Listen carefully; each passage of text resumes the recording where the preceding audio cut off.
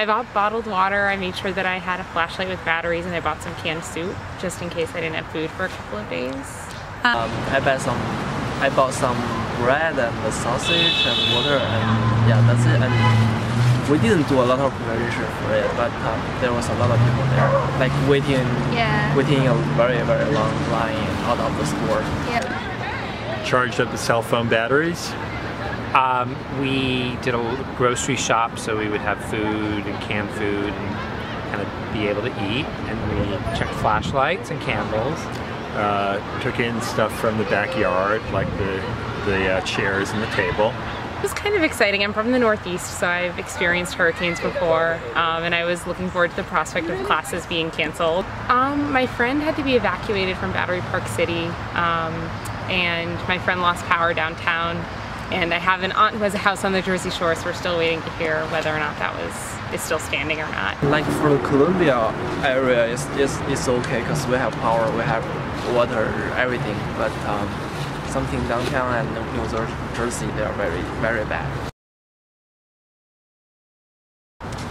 I think it's a good idea to shut down the subway so that people won't like go out during the hurricane. If the subway didn't shut down, probably there's still gonna be like people going outside. It's really dangerous. Because I saw the news yesterday, there's a videotaping in the Times Square. There's still a lot of tourists over there, even though there's no subway.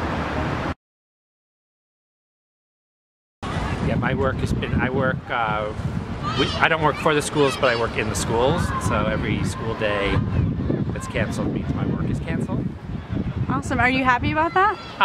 Well, for maybe a day it was nice, but once I lose the work, I'm paid by the project, so the work is lost.